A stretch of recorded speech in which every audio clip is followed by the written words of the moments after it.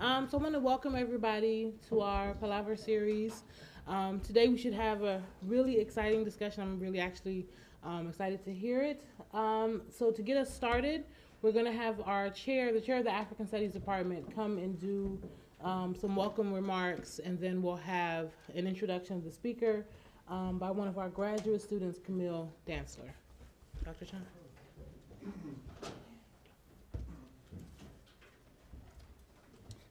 Good afternoon, everybody. Welcome. And thank you all for coming out to be with us this afternoon for a really exciting event. We're very proud and honored to be able to welcome home one of our own because Wendy actually is one of our distinguished alumni. She was here with us back in about 2013, about 2 years ago, when we celebrated our 60th anniversary of the establishment of the graduate program. Since she left Howard here, she's been really doing some stellar work, and it's really a pleasure to welcome her back here at Howard with her new baby, so to speak.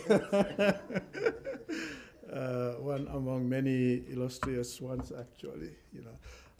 So welcome back home, Wendy, and we look forward to a really exciting session. I also want to welcome back somebody who was here with us at Howard for a very, very long time, who just popped up this afternoon. And it's really quite a pleasant surprise to have him here with us. That's Dr. Alphaba, who is a Howard product here and very close colleague of Wendy, who is coming back to us from Liberia after spending so many years in Liberia. And is actually going back to Liberia on Friday, so it was quite a coincidence that this event is taking place and is able to reconnect with her classmate and colleague, Dr. Wilson here.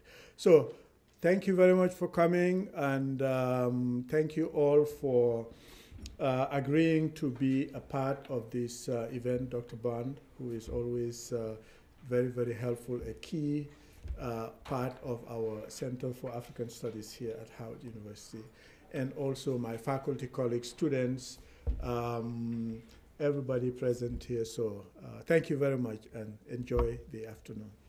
Okay.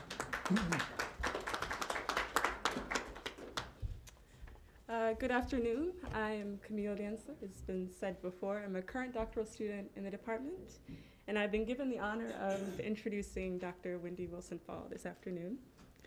To begin, Dr. Wilson-Fall earned her PhD from Howard University's African Studies Center with a concentration in social anthropology. I don't know if you've been by the department, but we have a wall up there. And her MA from Ahmadu Bello University in Zaria, Nigeria. Dr. Wilson-Fall is an associate professor and program chair of the Africana Studies program at Lafayette College. She has previously served as chair and associate professor of the Pan-African Studies Department at Kent State University. Dr. Wilson-Fall has received numerous awards from the African Development Foundation and National Science Foundation.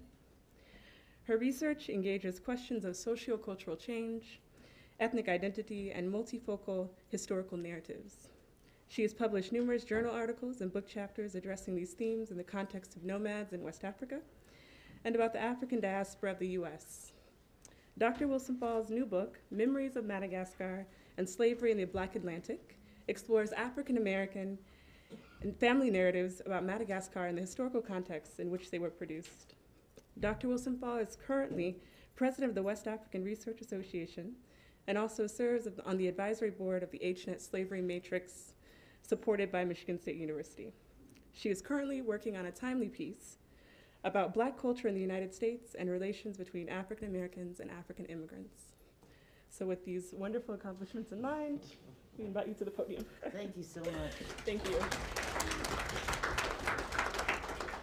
I would first of all like to thank everyone for such a warm welcome. Particularly I'd like to Professor Bai Cham, who's the chair here. to the professors whom I recognize and who meant so much to me when I was a student, and to the Howard community in general. Howard will always, of course, mean quite a lot to me. So it's a very special experience to be here with you and to be able to talk with you a little bit about one of my latest projects. So thank you very much for your hospitality and for coming to talk about this book with me. I would like to add a little context about how this book fits in with the kinds of things I'm interested in now. And that is that I think, at least for me, and I hope for others, it provided a window on the problem of diversity in the Black community in the United States. And for me, it highlighted some of the issues that the African American community in the United States has faced from very early on. Because as we all know, this community is characterized by continuous waves of arrivals of people from Africa, right from the beginning, and in particular from the 18th to really the mid-19th century. There were always new people arriving from the African continent, although they were not arriving voluntarily.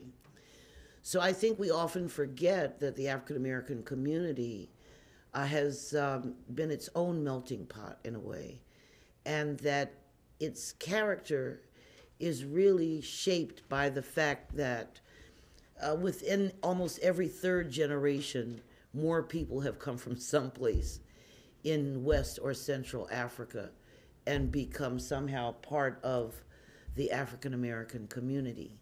Today, almost 20% of the Black community in the U.S. has one parent who is a Black immigrant, at least one, if not two parents who are Black immigrants from Africa or the Caribbean. So I hope that a work such as this will help us in the conversations we need to have about diversity in the Black community, and I'd even go so far to say as the success of the Black community in sustaining itself as a healthy place. So how was I approaching my work? First of all, the study of the community histories of people living in a writing society, but originating from a non-writing society, is a particular kind of theoretical and practical challenge. You'll notice that I said writing society. I avoided saying literate society because I believe that there is such a thing as oral literacy. There's also cultural literacy. So I'm specifically here talking about the problem of how to do research in societies where there's not a deep writing culture. And of course, in many places in Africa, as everyone here knows, even in those places where people do have a writing tradition, it doesn't mean everybody writes. So when we look at issues of power and class and rank, it's important to remember that even in writing societies, including the United States today, everybody does not write well or write at all. So how do we approach those histories? How do we learn about those communities that are not neatly tucked into the archives? So, alternative histories, therefore. The volume has brought up a lot of interesting data. And besides what I talked about within the book, which I will talk about, it has also illuminated for me the importance of Black sailors. And one of the things that I have found very frustrating, I mean, I don't know if any of you have heard of a book called Blackjacks by Jeffrey Bolster, which is about Black sailors. But when you try to learn about people of African descent in mainland North America before pretty much 1900, their ethnicities are never mentioned. They've already been masked by this massive racial classification system that we have. You don't know who's Jamaican, who's from Trinidad, who's from Bermuda, who may be Yoruba, how many of the sailors may have been from Madagascar. So even Jeffrey Bolster's book, which was fabulous and one of the first of its kind, all of the sailors are black sailors. And if you study African American history, you will know that in 1805, it was impossible for all the people in the African American community, certainly at least a third of those people, would have had an African parent or grandparent. It's not as though black people weren't living in the same communities and talking with each other. How could they all mysteriously have become these anonymous black people? So I'm also pushed by what I feel is a response to the fabulous work that's been done by historians. I think it's in the field of history and also in archaeology a little bit, also in the arts, where people have really done incredible research about existence in African communities, about exchanges between African American communities and African continental communities. Most of what we know now about African Americans has come from historians. So I'm fortunate that Michael Gomez wrote the introduction to my book, so I'm mentioning him, but also Gwendolyn Midlow Hall, many other authors, Lorena Walsh, for example, in Williamsburg. These are people who've gone so far as to tell us that now in the United States, you know which ethnic groups predominated in which parts of the United States. You can no longer say, oh, we don't know, nobody knew anything. It was the Tower of Babel. All the Africans were divided. They couldn't speak to each other. These things need to be put into the realm of folklore, which is what they are. And when you look at the work also of, I want to say at Toronto, Paul Lovejoy, the wonderful work that Ana Araujo is doing, for example, in Brazil, and her colleagues, what Thornton did. So much work, historical work has been done on the demographics and the geographics of the American African diaspora. And even in North Africa, for that matter now, Ismail Montana, Omar Boom, and others are working on sub-Saharan African diasporas in North Africa. Unfortunately, the social scientists are way behind, and the cultural studies people are way behind. So we still have a tradition here where our tradition is to count things about black people.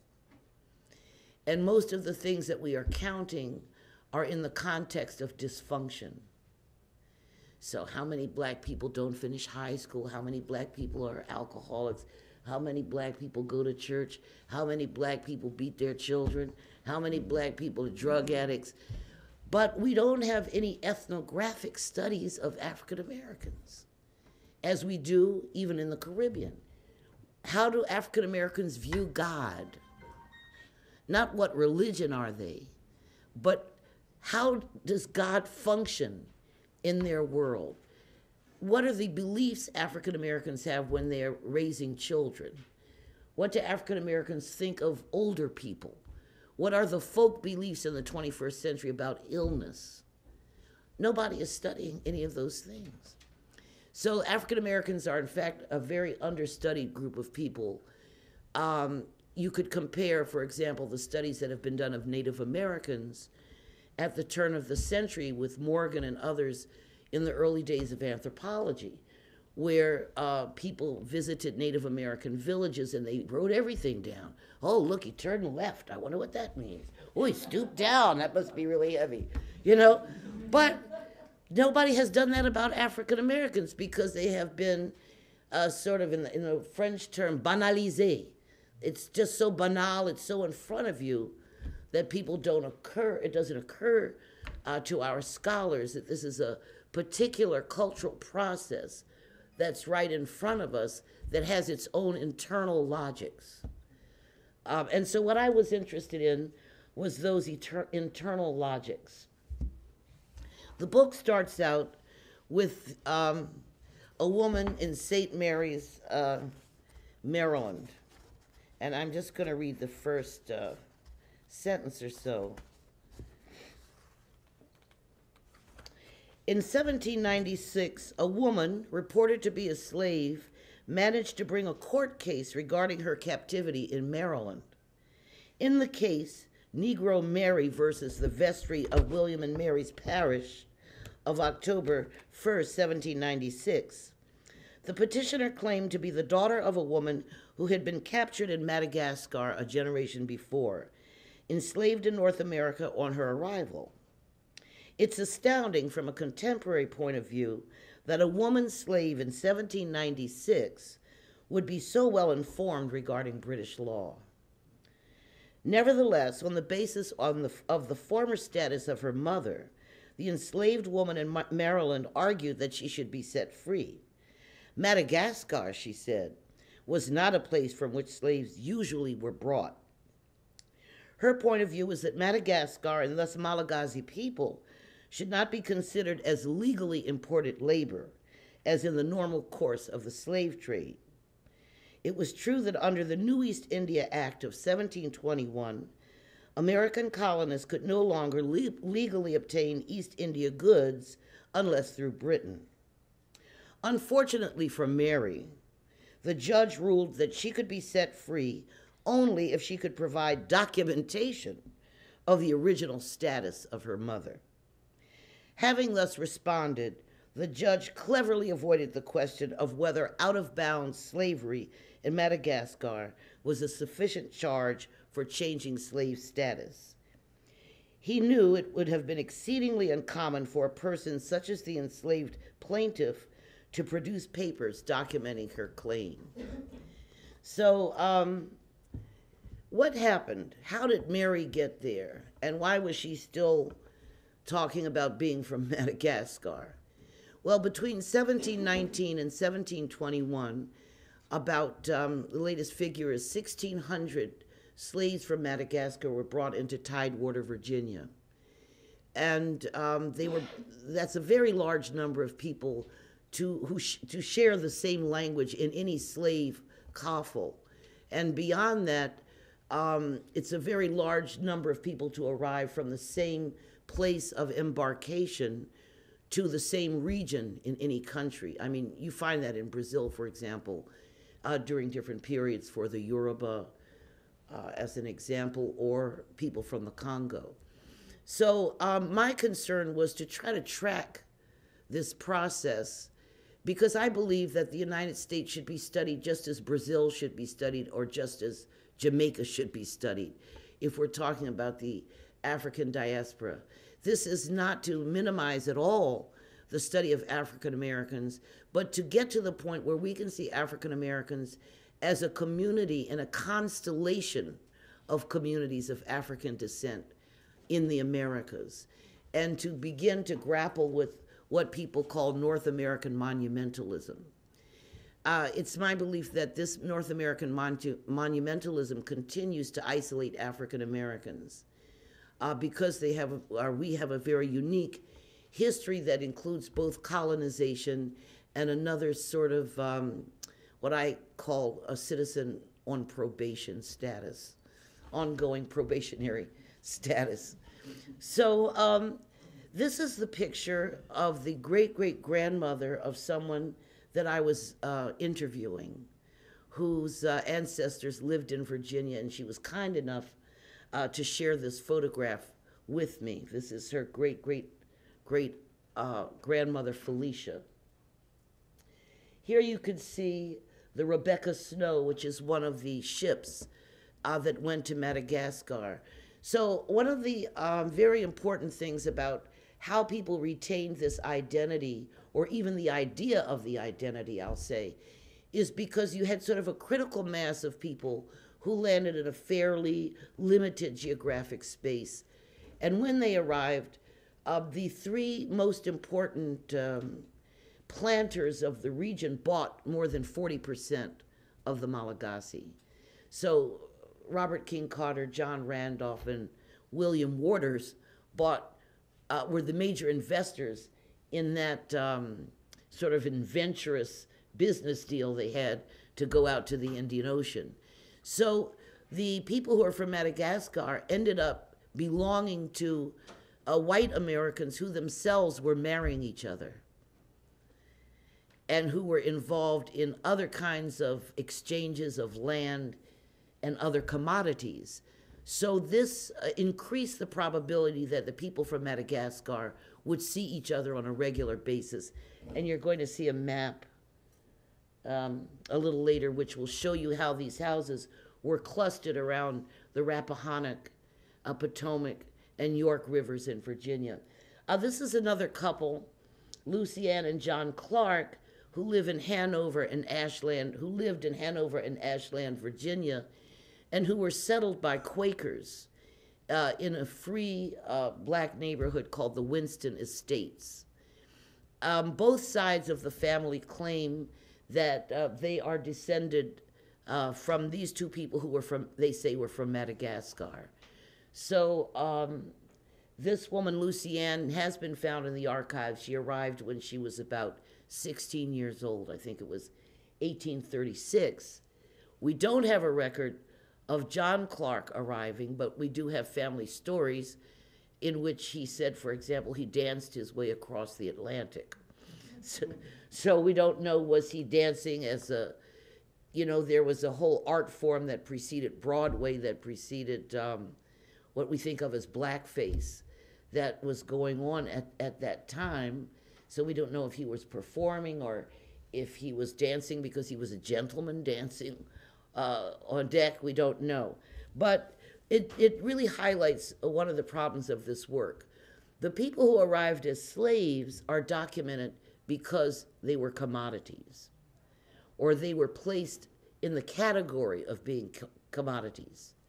So we can find them in the diaries and the journals, in the correspondence of these big traders who talk about bringing them to their farms, bringing them from one farm to the other. There's somebody named Madagascar Jack that John Carter talks about often. There was a woman named Belinda, who was a Malagasy woman that he gave to his daughter. So we have evidence of that. But here's the problem. As I worked on this, I realized that there were these other people who kept showing up from the 1830s. And they are not on the record. When I first started running into these stories from the 1830s, I thought, in a rather arrogant way, I'm going to share with you and the students here in particular, we can all make these sort of methodological mistakes. And here I am, full of myself as an anthropologist, listening to these stories. And when everybody kept going back to 1830 and 1840, I said, oh, they're just getting confused. They don't know how to count the generations. But when I started finding this out in many different families and stories from many different parts of the United States, I had to admit there was something that I didn't know, something that was going on. So what I discuss in the book, I have two other categories. The first is people who came as smuggled slaves. Obadele Starks says that up to about 12,000 Africans were smuggled into the United States between 1808 and 1865. Now, one of the implications of that is that we immediately see that all African American families cannot be the same. That it's an error to think that no African American family might feel closer to Africa than another African American family. Because we have no statistics, we have not done our own census work about when various families arrived into the United States. So I find that the Malagasy arrived either as servants or there must have been a great number that were smuggled into probably Louisiana or Texas. I have several narratives that I collected from various places in Texas and Louisiana of people who claimed Malagasy descent, and all of them count back to the 1830s. None of them have any story that seems to go back any further than that. But neither are those stories very detailed. However, I would say that if now African Americans, at least 10 years ago, African Americans had basically a 6th grade reading level nationally, why would African Americans in the 1920s be walking around talking about Madagascar? Why would they even know where it is? Why would it even occur to them to talk about it? So I'm not going to go into all the details, it could get kind of tedious, but there is a group of people who seem to have been smuggled in. So whereas there is a record for the woman in the picture that you saw, there is no record for the man. And I think that's often because people came in as servants to one individual or one family, so it wasn't really an importation, or they were smuggled in. These are other descendants of the same family, the couple that you saw earlier. This is a good example of what I'm talking about here. You see, all of these are all plantations, and they're all clustered next to each other in the Tidewater region of Virginia. That means that their docks face each other. So each one of these plantations has a dock their own dock on the river, facing a dock on the other side. So you begin to understand the possibilities of communication for African captives on these plantations when you look at the geography and the topography of where they were. So most of them came in here. I think 400 came to York, and about 1,000 were sent to the Rappahannock River. I'm sorry, this is sideways, but again, the important thing I want you to see is the density of plantations in this region, and how close they really were to each other. Both in the mainland, if you are on the peninsula, and facing each other. So that we know that a lot of the Africans were boatmen and operated boats. So that should give us an idea of how they sustained those skills and what it might have meant in terms of communication, and we'll go into that later. This is another example. Man Page, a very famous American, a relative of Robert Carter's, Landon Carter, Van Meter, Harper's Ferry. This whole area was settled in great part by the descendants of the first families of Virginia. Many of them moved to the west, and I found some stories from the western part of Virginia as well, such as the Bundys and the Dandridges. They also established quite a number of churches. So one of my questions is, particularly for the Clark family, whether or not, because this was during the time of the Great Awakening, when a lot of the white Americans who belonged to the Church of England became Baptist. So you find that 3 of the stories by the Malagasy have to do with being given churches or being assigned to run certain churches in the black community. Unfortunately, I don't have an online connection, but if you copy that link, you will see that I've got a digital humanities project where we are tracking the location of the narratives that people told us, as well as the plantations and the location of the stories from free Malagasy. So free Malagasy are my third category. I told you I had 3. The first were the slaves who came from 1719 to 1721. The second category are those people who seem to have arrived as contraband, smuggled along the southern coast of the United States, probably Louisiana, Texas, and Florida. As you know, Cuba and Brazil got a special dispensation from England, and they were able to continue to import people up until the 1860s.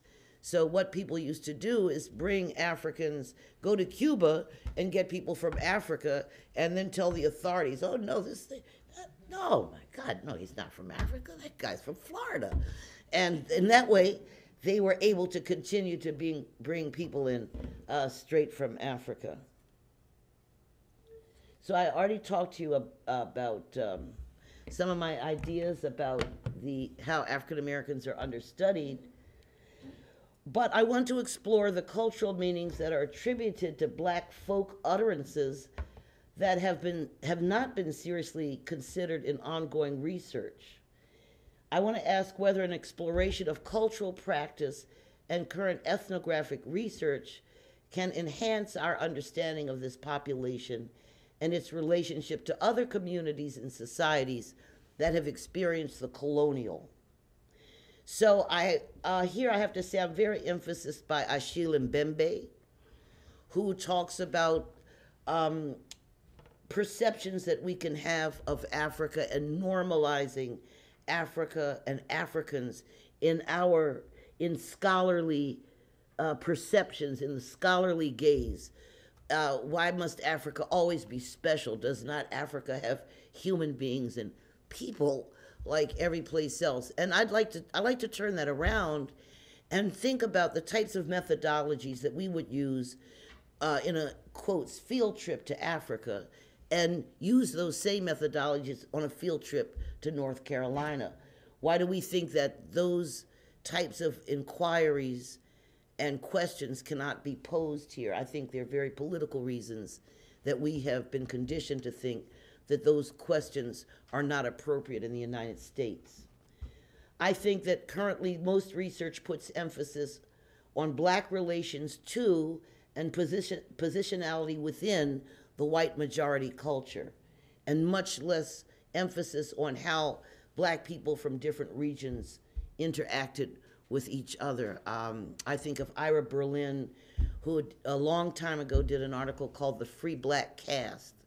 And I love that article because he had the nerve to imagine that there were these different caste formations that were characterized by their geographic position and the type of regime of slavery and labor management in those different places. So how will research help us understand the convergence of the colonial and the color line, which are historically linked for African Americans in complicated ways? So these are sort of theoretical questions that I'm posing here, and which really pushed my work on this book. In particular, I'm interested in regimes of truth and ways in which we have missed opportunities to understand African American history or histories as comprehended and assembled by African Americans themselves, particularly those outside of the academy. In other words, where is their truth? And what do we do in the face, to go back to where I started, what do we do in the face of a gaping absence in the archives? Because the subaltern subject did not gather the archives. So what do we do in that case if we want to be able to pronounce something about those experiences, those histories, and those lives? So I don't really perceive this work as really very far from my work in African studies, because I'm trying to engage the same questions and the same problems about identity and change. And I would say the positionality of Black subjects in the global, in the world, so to speak. So it's true that the next thing I'm working on is sort of a collection of essays in which I will be trying to treat issues of perception and communication between West Africans and African Americans. But then going further to say that I care about this communication between West Africans and African Americans. But in looking at it, I learned that there are other issues that affect the positionality of African Americans with other ethnic groups in the United States, whether that's Cuban Americans or Ethiopians or Bosnians, for that matter. And so rather than trying to look at that from the outside, as in quotes, they don't like us or something like that, I'm trying to look at it from the inside. What is it that we don't like about them? And what is it that's difficult for us about interacting with people outside of our community as Black Americans? And are we even aware of that difficulty? So that's sort of the next thing that I'm working on. But sticking with the theme of liminality and marginality, I'm rather anxious to get back to the work that I did earlier, which was on nomads in West Africa, particularly Fulani herders. And there I want to be able, again, to talk with young people from pastoral communities and ask them how they see themselves in the 21st century. I want to ask them what they're getting out of selling cell phones. What do they think about the projects that people are bringing them? What do they think, who do they feel they are in relation to people in the capital? What do they see as the future of their communities? That's what I want to work on next. And so actually, this afternoon, unfortunately it happened this afternoon, I'm going to run to the World Bank to meet with somebody because they have a project, this immense project that runs from Chad to Senegal, which is for West African pastoralists. And I think it's a good idea, but it's kind of alarming because their partners are herders' federations, which means they are going to have a direct line into all of these community organizations and voluntary associations that herders have established in Chad, Mali, Niger, Burkina Faso, Senegal, and Mauritania. And of course, just coincidentally, this is happening at the same time that Al-Qaeda is presenting a problem in the areas south of the Sahara that border the Sahelian grasslands. So I don't think that that is coincidental. I don't know if I really should talk anymore or invite some questions, but I'm going to just share some of the things that I see are important for diaspora research. One is, as I said, paying close attention to different regimes of truth. Certainly in the West, I think at least from my own experiences when in West Africa, there's not very much self-consciousness in believing in your own history. Some young people may say, oh, he's exaggerating. But mostly you can go places where people say, I am this because of that, and that was because of my grandfather, and that's who I am. When you get to the West, and a Black person tries to say that, many Black voices will respond, oh, come on, you making that up. What kind of word is that? Well, you don't know what he's talking about. Go back into the kitchen, And so words that African Americans use, like bobo, like dig, which comes from Wolof, dig it, understand, diggina, dig, comes directly from Wolof, are discarded so that there's information that we may never get, because as people are getting older, as African Americans become more integrated, there are going to be fewer and fewer people using those expressions. And unfortunately, we've lived in a political situation that leads us to disbelieve our own versions of ourselves. So I think that it's important to not be too much of an absolutist, to listen, even if you think it's wrong, until they're finished. And then there are many ways that you can triangulate that data or confirm that data through the archives and through talking to other people, rather than shutting the person down as soon as you get there. And actually, some people do that when they go do their field work abroad as well. So it's a sort of a useful thing to keep in touch. Also, examining local histories in relation to most recent research, global and regional. Mbembe talks about this as well. What's her name? I can't think of it right now. It's a historian, actually, of the Middle Ages. But the argument is that those things which seem disconnected to you may only seem disconnected because you're not part of that community.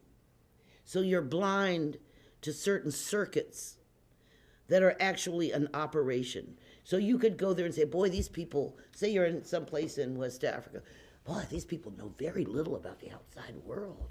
Oh, wow, look at that. They're sitting on a wooden bench. And imagine that that's the only truth, which is actually only your truth. And it's your truth because you're from the outside. So you're not privy to all the circuits that are going on. Just like I could go down the street and sit down and talk to somebody for half an hour about his grandparents from North Carolina and not know he's a dope dealer because I'm not from down the street. So we have to listen carefully. And as I was just saying, test those kinds of methodologies in multiple locales, in more than one place, in more than one situation. And also, I have my own interests. I'm especially interested in the work of James Ferguson, Achille Mbembe, and Michel Roth-Trouillot, of course, who was a Haitian American anthropologist who used to be at Hopkins. And they have influenced, besides the wonderful professors who are here in the room, those authors have also influenced me. So I've already pretty much said this. I don't think I need to repeat myself here. And that's it. So thank you very much.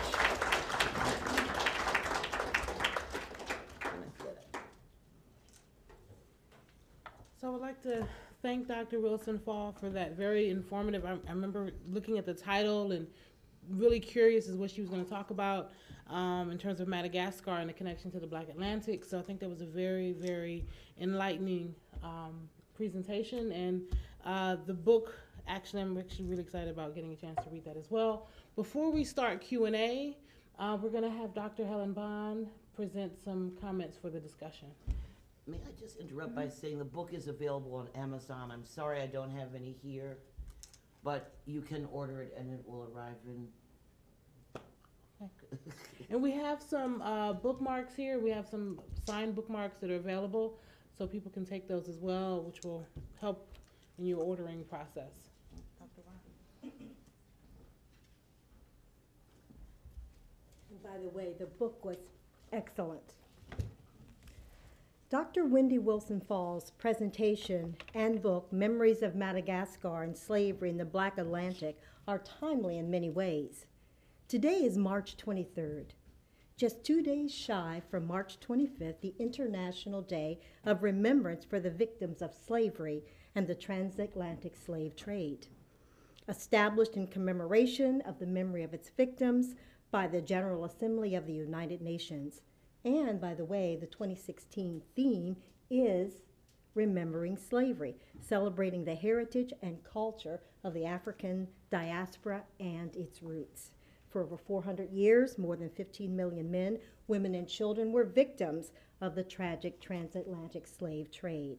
The resolution called for the establishment of outreach programs to mobilize educational institutions such as ours, civil society, and other organizations to educate future generations of what we're doing here today of the causes, consequences, and lessons of the transatlantic slave trade, or as Toyin Falola, Nigerian historian, calls it, a social institution connected with commerce that produced a culture that manifested the intricacies and dangers of globalization before the word was even in existence.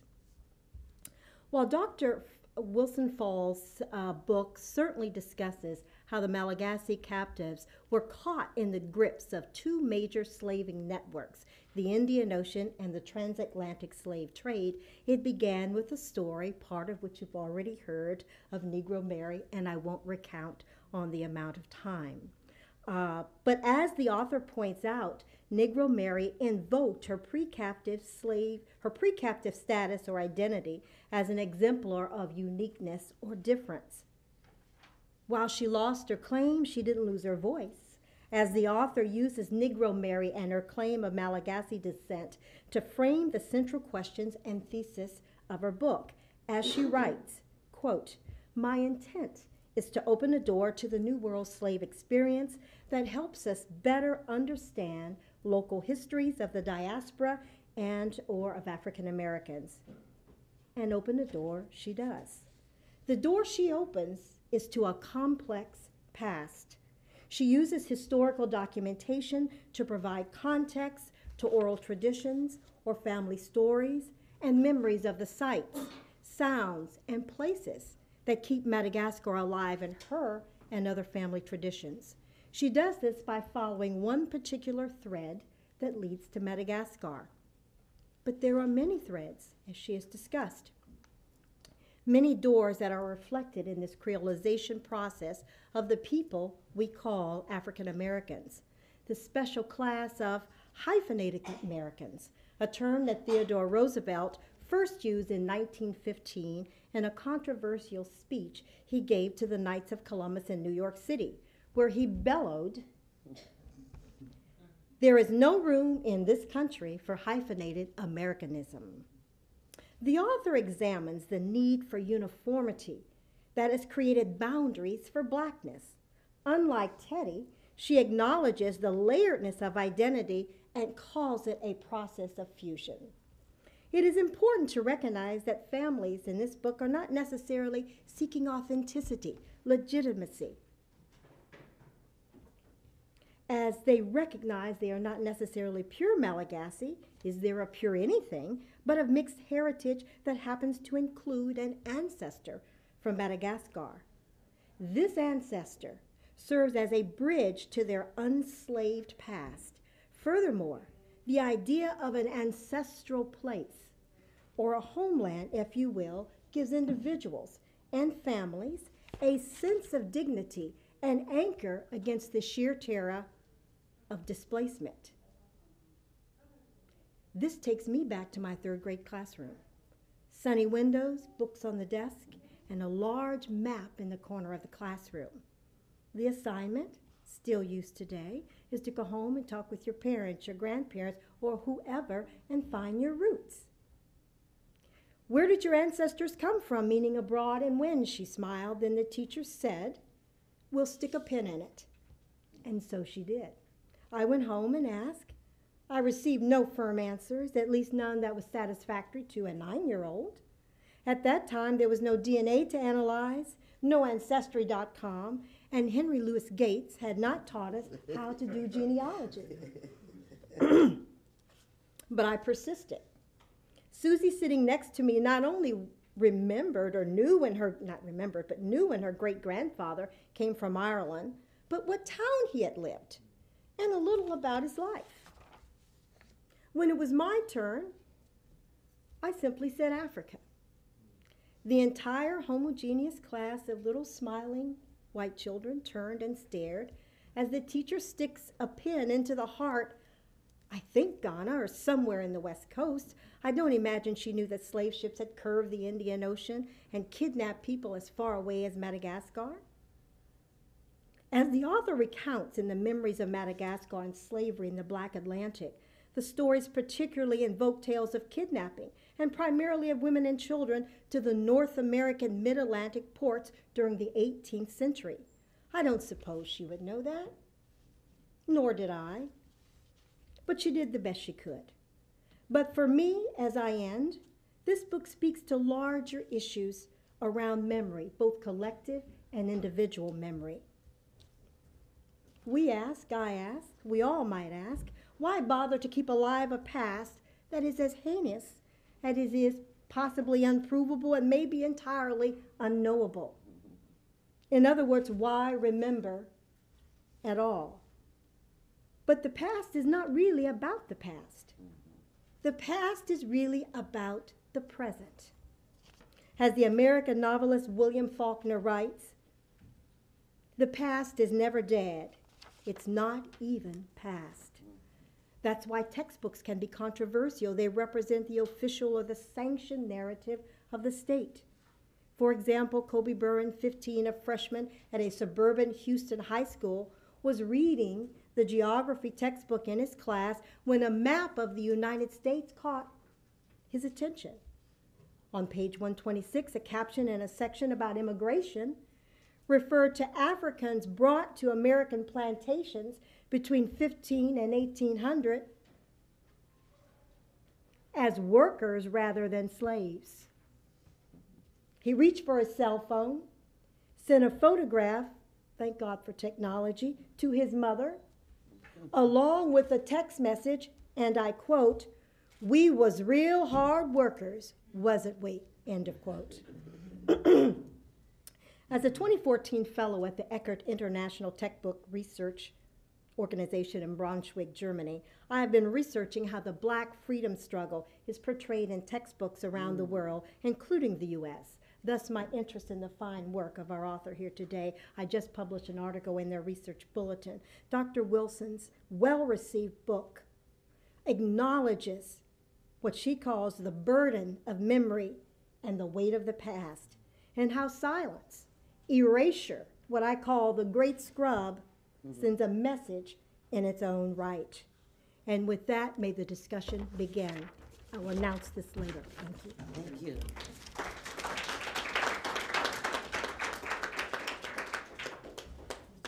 Okay, so we're going to open the floor. We'll take 2 or 3 questions at a time to prevent a lot of up and down. And so the floor is open to anyone. If you have a question, please push the button on your microphone so that we can hear you. And before you ask the question, please introduce yourself. So.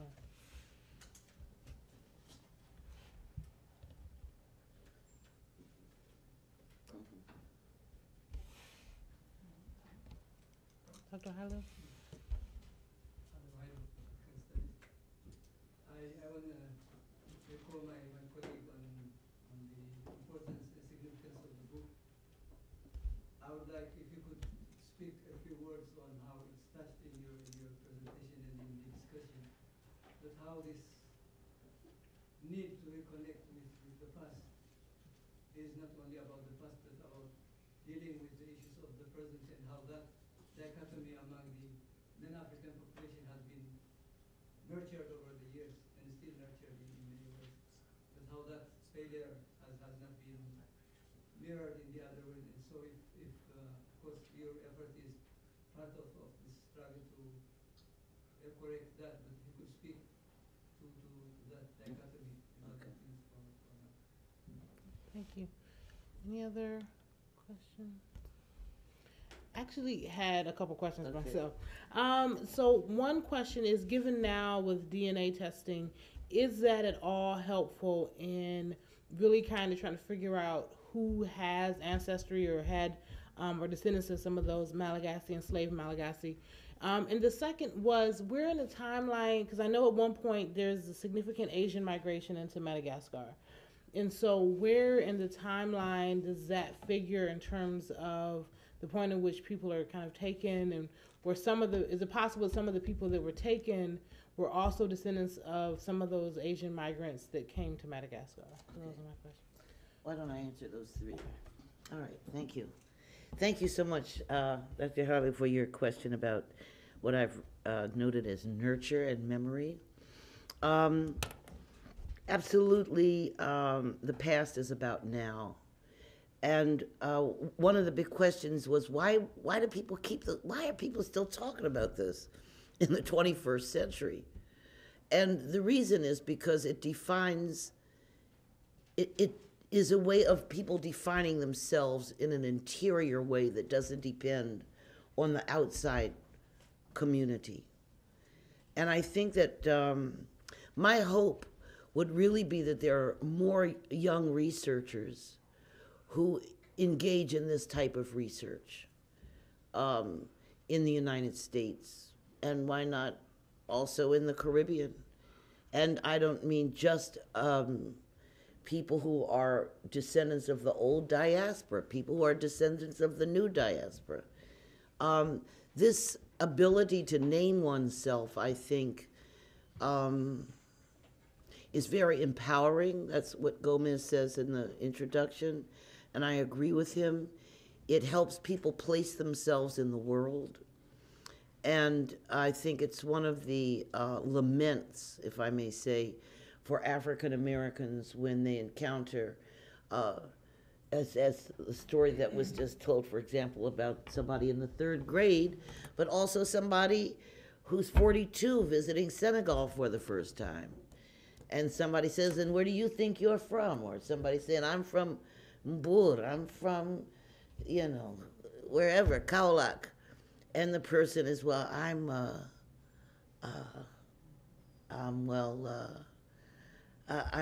guess I'm American. First of all, I'm not, whether somebody is American, really it just means so little to me, because if you're already of African descent, you're of African descent, whether you're in America or Canada or Panama. So very often people say, well, you said you feel close to Africa, but you're still an American. And I think, yes, fine. I'm still an American of African descent. The problem is people learning how to live with those contradictions. I think those histories that are rather painful. But also the problem, getting back to the textbook thing, that so much of this information does not circulate. It's just amazing how much information doesn't circulate. Like the work that I was talking about recently, you know, Gwendolyn Midlow Hall, Paul Lovejoy, Lorena Walsh, Michael Gomez. How much of that makes it to public schools? Hardly anything. So does that mean we have to start our own little schools, neighborhood schools again? Maybe, for people to feel closer to their history. And I'm going to use your question to go to the DNA question. As I was working on this book, I was also recording another story of somebody who currently lives in Washington. And she shared the information with a woman named Teresa Vega, who lives in New York, who is, one parent is Puerto Rican and one parent is African American. She also had a story of Madagascar, and she did a DNA test. When she did the DNA test, she had Malagasy on both sides of her family. And on the American side, she's actually descended from the son of Robert King Carter, whose plantations we saw on this map. Her family was at Shirley Plantation near Richmond, Virginia. So she started a private Facebook page called Malagasy Roots. And that Facebook page is for people who either have done a DNA test or have a story in their families about Madagascar. For me, I was very relieved because I named certain families in Virginia that I had been, who told me that they had Malagasy heritage, such as particularly the Raglands and the Carters and the Fitzhughs. And lo and behold, when the people on the Malagasy Roots Facebook page got together and did DNA results, there were black people who were Raglands, Randolphs, Carters, and Fitzhughs who not only had Malagasy origins, but were related to each other and didn't even know it. So DNA can be useful. In another instance, somebody who in the States found a relative in St. Helena's Island in the South Atlantic, which is particularly poignant, I think, because ships used to have to drop off a few of their slaves in St. Helena's on their way to the eastern United States. So that indicates that somebody from the same village or the same family, they were separated there at St. Helena's. And there have been a couple of cases where Americans have found relatives either in Madagascar or even France. But I also think it's very dangerous because you are not simply your biological self. And just as the terrible thing that has happened to African Americans is that reality keeps slipping around, so that once you sort of attune yourself to one reality, another reality is asserted. Nobody's past is completely known. But we somehow think we have to superprove our past. There are no group of people in the world who can completely prove their past. So we should not be too bothered if we can't completely prove ours either. But what is dangerous is to think that identity is totally built on material foundations. When I was in Senegal, sometimes I would meet African Americans. I remember in particular somebody I met who was very upset because he felt very Senegalese, and he found out he was only, 1/8 Senegalese or something like that. And, there's such a thing as a cultural identity. We have to imagine what happened to the Africans who came to the United States. What about the Igbo child who was brought up by Senegambians? Or the Malagasy child who had somebody of Malagasy descent who was shipped to a Congo family. Those are the type of things that happen in the United States. So we have to be able to live with a kind of ambiguity and a comfort with sort of moving information and different kinds of information. And I would even argue that this country has a very rigid history of identities that is not really the same anyplace else in the world. So what we take as a universal truth is merely a United States custom, and that's all it is. So who is white and who is black is nothing but a United States custom. Really, that's all it is. Who is African and who is not has also been debate since the time African Americans came to the United States. In terms of timelines in Madagascar, the mixed, and that's also a very political issue in Madagascar, but the people that we call Malagasy evolved on the East African coast, is what people think now. It's what historians and archaeologists and linguists think now. Through the mixture of African, I don't have any other term, please forgive me, Bantu, peoples in East Africa, and people who came from Sumatra and Java, principally, in Indonesia. They mixed and created a new group of people. Those people migrated to the island of Madagascar, and I think in the first instance, only a few people survived. So there were several waves of people who came, who mixed and created the Malagasy people. And this happened like 2,000 years ago. So there is no Malagasy people who are not Malagasy, so to speak. They're all Malagasy. They all speak different dialects. And by the time actually the first slaves from Madagascar came into the Americas in the 1690s. Many were sent to Montreal, and some came to Virginia, just a few, but they were already speaking the Malagasy language, which is a mixture of an Austronesian family. It is got a lot of Bantu African borrowings, has some Arabic borrowings, and then different parts of the island. Some people are a little bit more Indian, some people are a little bit more Arabic, just having to do with the trade winds and how commerce went on. So I wanted to say something that I forgot to say, if I may, just very quickly. Right now I'm looking at sailors because I have several stories of people who came in the 1830s who were free and came with white sponsors. They know the names of the white sponsors. Some of them claim to have gone back to Cape Town, working on the ships of these people. Others went back to Madagascar itself, and their descendants are here in the U.S., but they are not on the record. I have not found yet any evidence of their existence, but I do have evidence of the families that they're talking about. So most recently, we've been doing research on copal, which is a West Indian commodity, Indian Ocean commodity, and we have linked those names of the white merchants with copal. So in June, I'm going to come down and go to the customs archives to see if there I can find any crew lists to try to add a little bit more credibility to the sailor stories.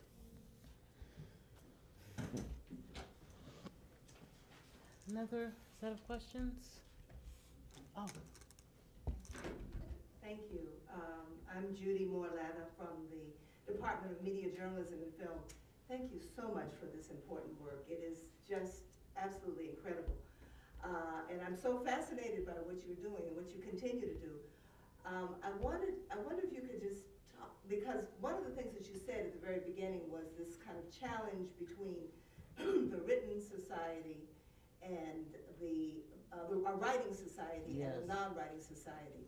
And all the way through, you have honored and recognized the importance of history and memory coming from both sides, which is not something that usually happens. And of course, there are scholars who have talked about this. Pierre Nora talks about it, and Bob O'Mealy, and Right. and others talk about lieu de mémoire. Yes, I'm not saying it that's right. But anyway, but they talk about the fact that everybody owns history and has a right to tell it. And I think that in what you are doing, you're honoring both sides of that.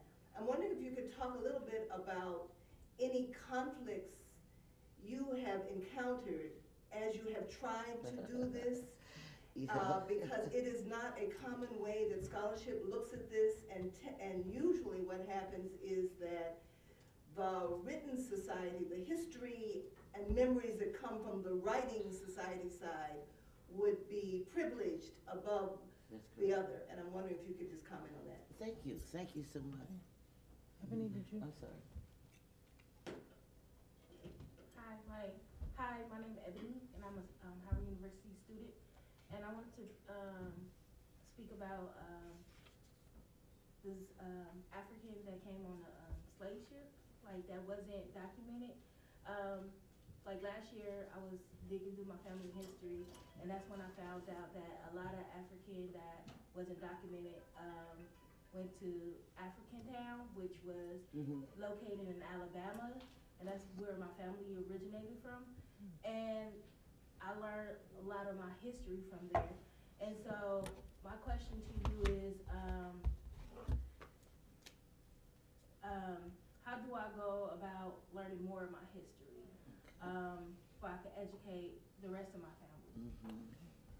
You could both turn off your, make sure your mic. Okay, thank you for those questions. I'm going to answer the slavery question first. And thank you for posing that question. I don't know if you're aware of a book called Dreams of Africa in Alabama, but I think you want to start with that book by Sylviane Diouf, D-I-O-U-F. She did some incredible research tracking the history of some black families in Alabama who were among the last Africans to be brought into the United States. So Alabama has a very special history in that regard. And I don't know if your family is connected to that history or not, but it might be very interesting for you to read the book, because she talked to contemporary African Americans and traced their history all the way back to Ouida in Benin. Unfortunately, in the early 19th century, many slave traders were making jokes and dares with each other about whether or not they could still go out and bring Africans back into the United States. So if the people were smuggled, it's very hard to find out how they got in. That's what I faced. But what you have to do is you have to trace the white people's history and their papers.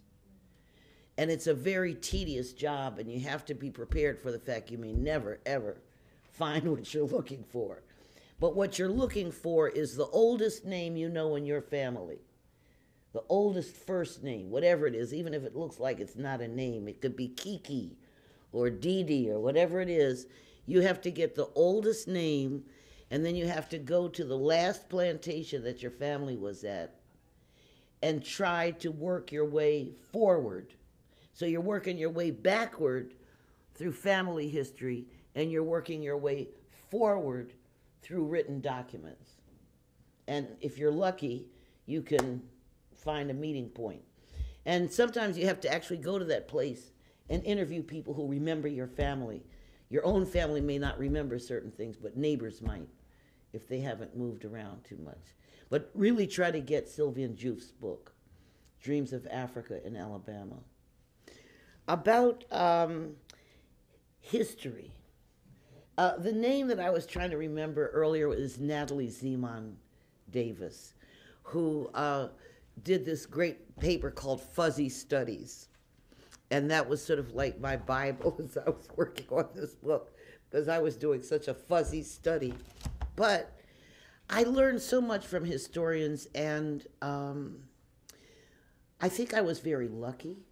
I think for several reasons. One is that because I had already been an active scholar in African studies, so I had already built up certain kinds of networks.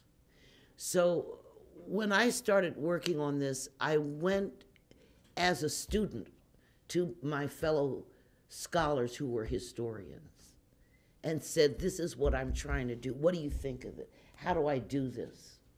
So I didn't run into a big conflict because, well, I did a book chapter in one of Lovejoy's collections first. And I talked about how I use the internet to connect with a lot of these narratives that I was getting. And then when I did my first draft, some of my readers were aghast because I had mixed history with ethnography.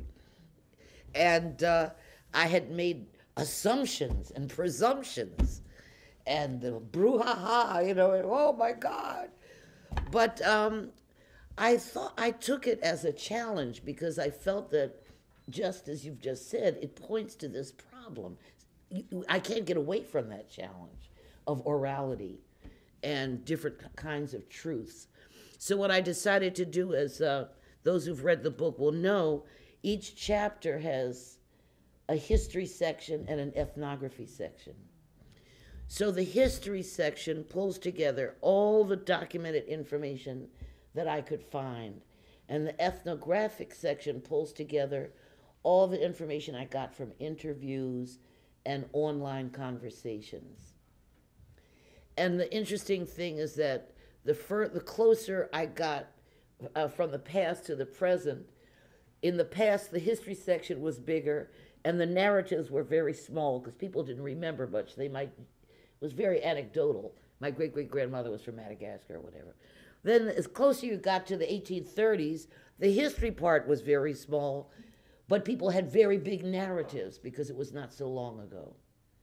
So that's where I got the narratives about people going to, I'm so sorry, people going to Cape Town and things like that.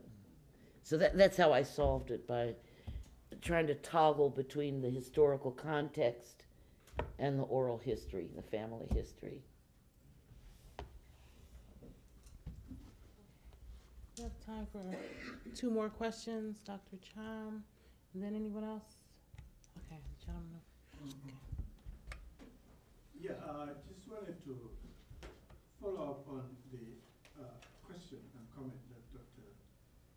Molade made, and referring also to the sort of theoretical and methodological challenges you had invoked in doing this work here. And I think in the text that she references, the one by O'Malley and Genevieve Fabre, they look at this issue of history and memory and try to sort of explode this hierarchy that tends to be established, you know, when people talk about history, and history seen as in the conventional sense of, you know, written stuff, that if it's not written, it's not valid, yeah. you know. So they try to sort of break that hierarchy and establish some kind of parity between, you know, history as understood conventionally and memory, which usually is tied to or equated with the oral. Okay. So I think in terms of the methodological implications of your work, I think it's really key, to sort of tease that out, to get that out of your work. And I think it's really continues this argument of O'Malley and FAC, the importance of really getting away from those hierarchies. Yeah. The other, you mentioned fuzzy studies, and I mean it sort of piqued an interest in me because I have a colleague here in the Department of Economics, who has done quite a lot of work on fuzzy theory, which somehow is also related to fractals. Yes. Some of these things that are very contemporary in contemporary theory. And again, these are things that sort of point to some of the things that you are observing here. The instability, the indeterminacy that attends to much of what we do, especially when it comes to history and historical memory. When you made the comment that there's no society that can really have a total history, when you look at Mbembe and the others, I mean, what they're really looking at is micro-histories, what Fab and O'Malley call is multiplicity of memories. Yes. Which are all sort of equally valid. So, I mean, these are all things that I really draw from your work, which are really quite affirming. Thank you I very wanted much. to ask you, though, Wendy, if in your work do you find any movement east from Madagascar? Like, similar to what happened in the... Yes, it's a very sad story. Of course, a lot of Malagasy were taken to Mauritius. So many that if you read, what's his name at the Hopkins, historian, he talks about how there were so many Malagasy in Mauritius that Malagasy was a second language besides Mauritian Creole. Pierre Larson writes about this a lot, and he's written a lot about Malagasy as a maritime language, and that really deserves more research because nobody else has done that research. But the Malagasy were also taken, of course, to South Africa, and it was here that I learned about Weinberg, right? Yeah, I mean, I'd love to go do a study there sometime where there are a lot of Malagasy Creoles historically. But the Malagasy were taken by the thousands to work in the pepper plantations of Indonesia by the Dutch. So that's like really, you talk about the irony of history. So these people are themselves sort of Indonesian Creoles, if you will, Creolized between the Indonesians and the Africans. And they've developed their own culture, and then they get reshipped back to Indonesia, to Sumatra, to work on the pepper plantations for the Dutch in the 17th century. And they probably found that it was to their advantage because they could learn the language quickly. So they were actually shipped as slaves. But thank you so much for your discussion about what you say about the whole problem of indeterminacy and time and so forth. I've really been going back to Mbembe to try to grapple with some of those ideas about a structure and epistemologies. And he has this great idea of optic ontologies, which I really enjoy because he talks about how in America in particular, but in the West in general, people have been living off of the surface of things. So instead of engaging the face, they engage a coated surface. So if the surface is coated as black, then they don't actually engage with the person, they engage with the code. So, I mean, Mbembe is so dense, but so I tried to read him several times, and I'm now reading him again to try to learn how to talk about some of these things. So thank you very much. Yeah, Wendy, I don't wish to comment on the last discussion because historians are tired with that discussion, particularly African historians and Western historians. I think history started in the West, maybe with Cleo.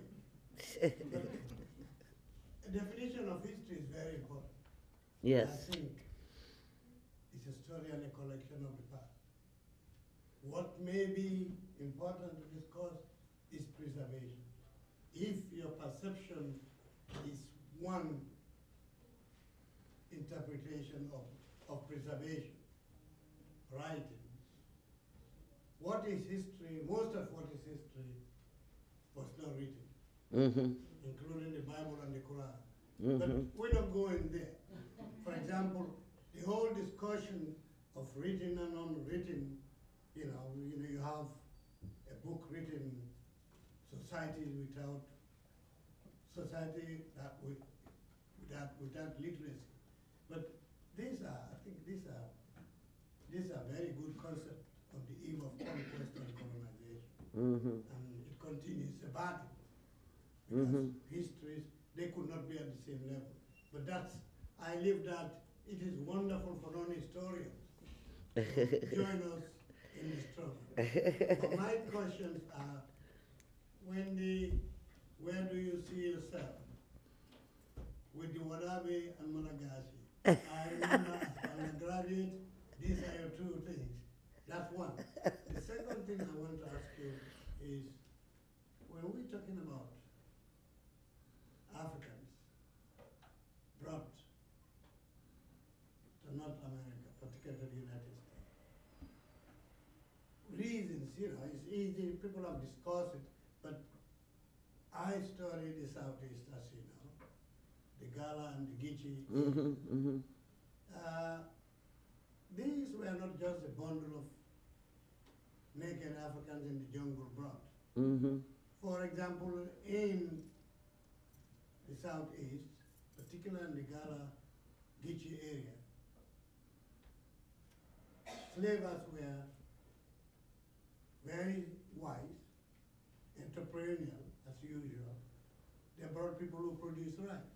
And in my story, one of the arguments is the dry rice in the Southeast, some aspect of it was credited to Malagasy.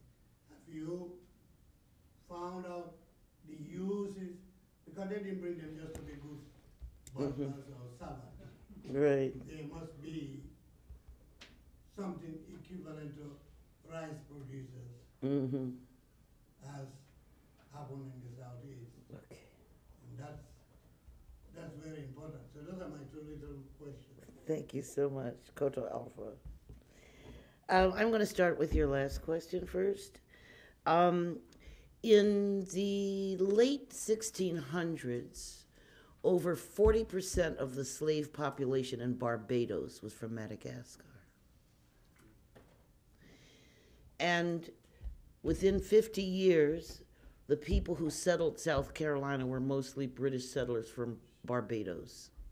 So I think that the people that they brought with them were probably at least 50% first or second generation Malagasy people.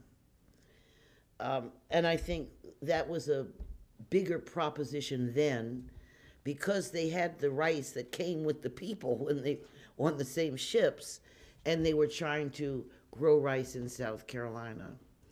But as you know, those technologies were superseded by the Mandinka rice technologies in South Carolina and